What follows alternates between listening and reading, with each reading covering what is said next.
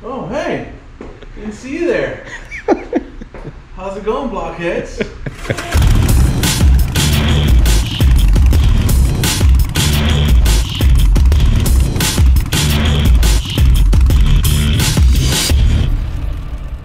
Today, we're going to be working on Block's personal Softail Low Rider S.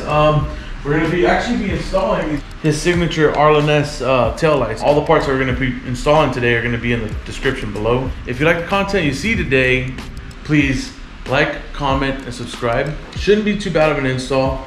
I don't like wiring, and if I can do this, you can totally do this. But yeah, let's get started. All right, so as you guys know, we've been having Eric, Bagger Bro, link right there. You guys be sure to go give him a follow. He's been helping me a lot in the garage because we've been getting behind in editing. While I'm editing, he's in here and working on some bikes, and he's showing you guys how to do some stuff. So yeah, Eric, first and foremost, thank you. Appreciate you as always. Of course, man. I got you. You guys be sure to hit that like button for Eric. I know you guys are loving him on the channel, so one day we're gonna hire him full time, pull him away from his 9-to-5 job. Yeah. So yeah, we've been doing stuff to the Softail Low Rider S for a bit. Just little upgrades here and there. We got the lay down plate, we got the lower profile tail light. So we're basically doing the new tail lights here, the Arlen S ones, which are crazy bright. You guys will see by the end of the video. On the Sportster, it's a little more difficult to wire these up, but on the new Softails, it's not near as bad just because of how they have the wiring through the fender support brackets there. Handing it off to Eric, and he'll guide you guys through it. All right, Blockheads. So we're gonna be installing these Arlen S taillights, and this is everything we're gonna be using. You really don't need to use that guy, but I like using that guy because power tools. We're gonna be using some wire cutters to cut some zip ties, cut some sheathing back on the main harness, so that we can use these T-taps. I love these freaking soldered butt connectors. We're gonna cut the wires, strip them, and then you run the wires one on each end, right? And then you hit it with a heat gun, and the solder actually melts to the wire. We're gonna use some shrink tubing, T45 Torx bit to do the side rails, T45 to undo these guys, because the wires actually run inside here and come out the side right into the harness. I don't want to touch the main harness of the bike, so I'm gonna probably get cut right here and then use those solder butt connectors. Right side is black, and then there's the gray for the left side. Tap into this, right? And then this harness here is for the brake light, so I'm gonna cut back here and use 2 T-taps for the running light, and then yeah, go on from there. First thing I'm gonna do is bust off these T45 bolts. And we all know how Block likes to make bobbers, so with this new Softail frame, you can easily turn this into a bobber. You literally just take these 4 bolts off, and there's no fender on the back. It's awesome. No. Whoops. And that's how that comes off. I'm nervous now.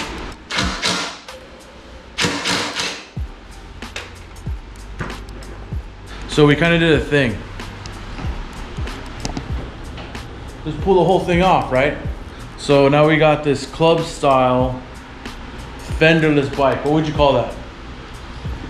A clubber, club style bobber. Nice.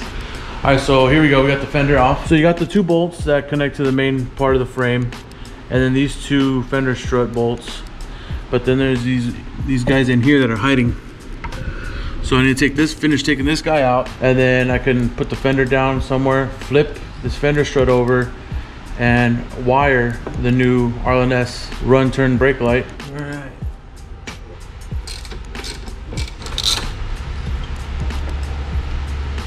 Voila.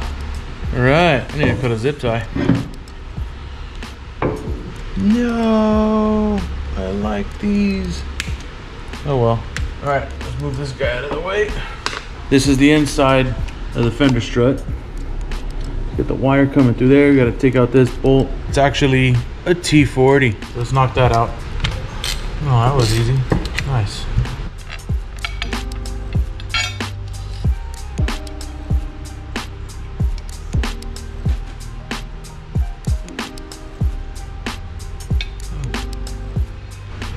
For bam, for blip, for blam. All right, we could throw that in the trash or give it away to somebody. Arlen S, baby. Old and busted, new hotness. Old and busted, new hotness. Let's do it. Oh man, that's so nice. So wish I'd put these on my Dyna. Definitely gonna have to use more of the stock wire because this is not long enough. All right, so for these studs, what I'm gonna do, like, it's kind of like a permanent thing, more or less. So I'm gonna use red Loctite to go into the body of the light, and then it's got an Allen here. It's standard. It's a gabagoo. Bottom it out. Get the rest of that stuff off.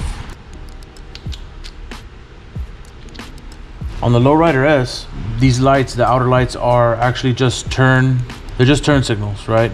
So we're gonna be using the purple ones for running light, so it's like a dimmer light. The blue one's bright, and then the black one obviously is ground. So what we're gonna do is gonna use these two. So I taped up the end on this, and we're gonna put that aside.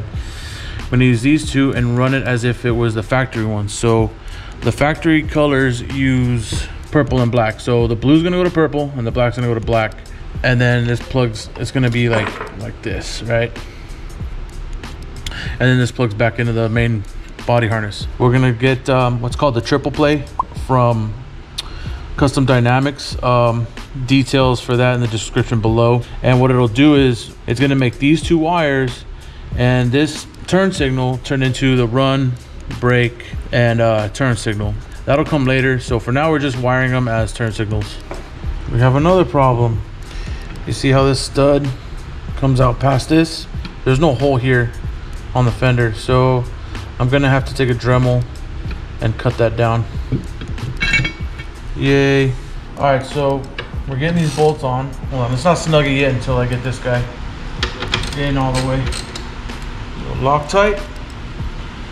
Tight. Yuck. Loctite on the fingies.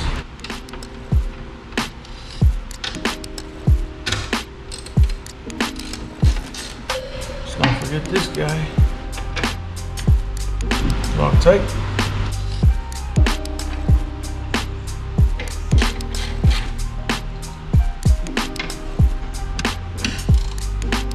Nice. All right, now let's see how it came out. Say what?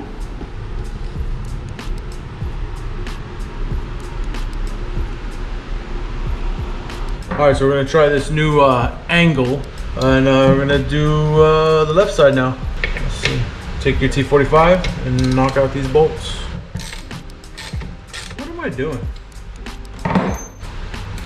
Yeah, more power.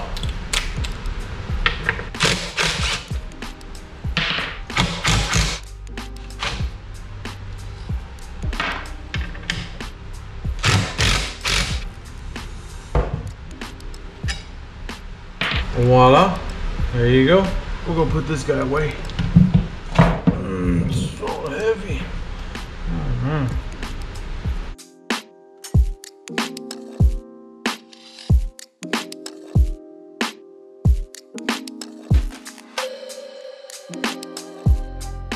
I had to trim that so it would clear the fender.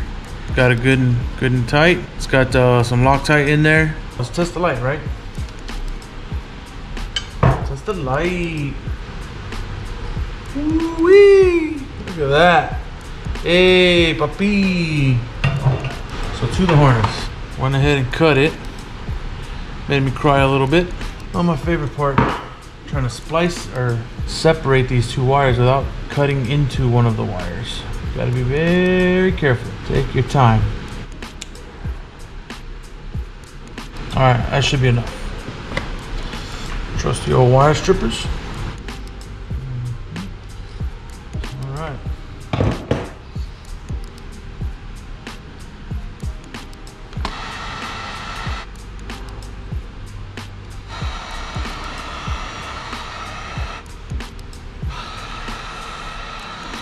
There you go. Bam, bam. Wham, bam.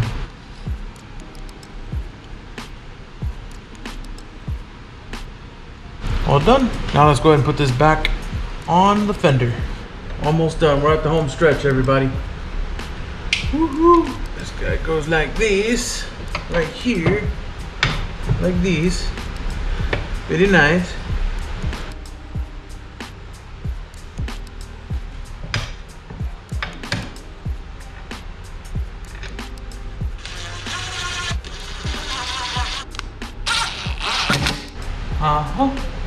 Perfect.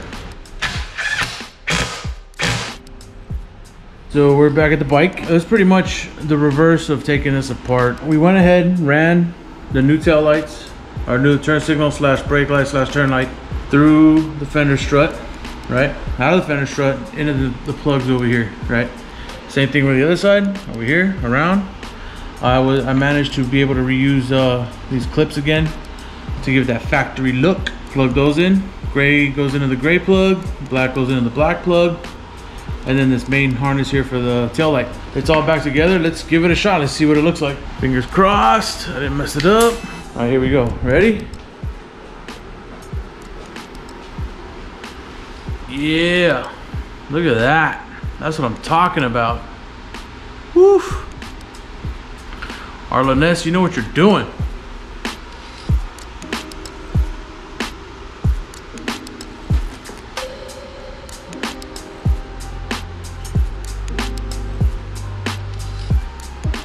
So if you like today's video, please give it a like, maybe comment, you know, subscribe would be nice. These tail lights, you can find them, like I said earlier, on Get Lowered, Revzilla, Amazon, you know. All right, anyway, out of here, blockheads. I'm gonna go eat some lunch. Peace.